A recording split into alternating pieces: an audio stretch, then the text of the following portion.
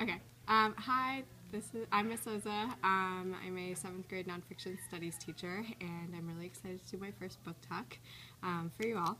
I read Guys Read True Stories. You might be familiar with the Guys Read anthologies that John Shishka started, I think a couple years, maybe 5, 6 years ago.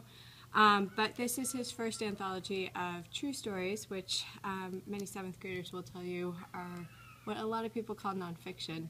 So this is of the nonfiction genre, and I wanted to read a little bit of it for you because this is an anthology. It's a couple of different short stories, all nonfiction, and there's various authors. Steve Shankin, who wrote Port Chicago 50. If you haven't seen Miss A's book talk, you should. Wrote one of the first stories in here, and a part of that story is what I'm going to share with you right now. So this is called Sahara Shipwreck by Steve Shankin. Like many great survival stories, this one starts with a shipwreck. To be precise, it starts with the America brig Commerce slamming into a reef off the coast of West Africa on the moonless night of August 28, 1815. The ship's side cracked wide open and seawater poured in. The good news is Captain James Riley and his 11-man crew loaded a lifeboat with barrels of water, bread, and salted meat and made it to shore.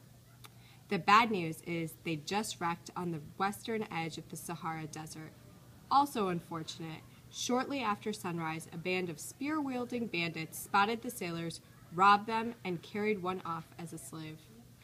Riley and his remaining crew escaped to sea in their rickety lifeboat.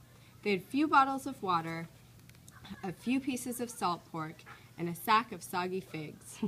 7 days later, they were still in the boat. They'd hoped to spot a passing ship. No luck. The nails holding their vessel together were working loose in the waves, and the boat was coming apart beneath them. Their legs were underwater, their upper halves roasting in the sun. The food was gone, the water was gone. Abandoning hope of rescue, Riley and the men paddled to shore and collapsed on a patch of wet sand. Exhausted,